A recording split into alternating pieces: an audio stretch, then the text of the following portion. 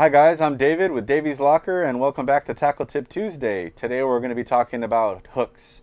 Now the two styles of hooks we're going to be talking about is going to be a J hook and a circle hook. Now this J hook here is universal. You're going to be able to use it at, locally. You're going to be able to use it at any of our islands. You can fish a fin bait with it. You can fish a squid with it. And just depending on size, it's going to have different uses that I just mentioned. Now on the other hand, this hook here is a circle hook. That's going to be predominantly and usually only used for offshore fishing. And the reason for that is it kind of sets itself. You look at it, it's offset and it's got more of a curvature to it.